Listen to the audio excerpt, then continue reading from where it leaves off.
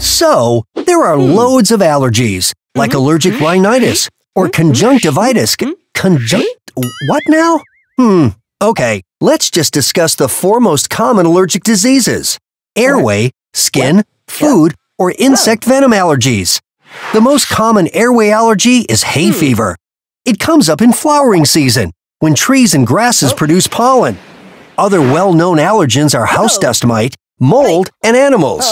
It can give you red, watery eyes, a running nose, and even shortness of breath if you have asthma. The skin allergies can be triggered by allergens in the air, but also by food and things that touch your skin, like perfume or metals. These can cause a rash, itching, or eczema.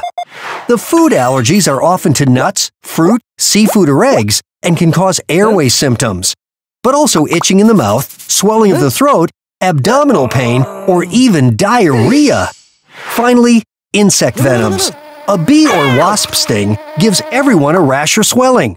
But if you're allergic, it can even cause shortness of breath and cardiovascular problems. You could lose consciousness, and it can be life-threatening. This is an anaphylactic shock and can be caused by food allergies as well. There are also cross allergies. Some allergens look different, but their structure is very much alike.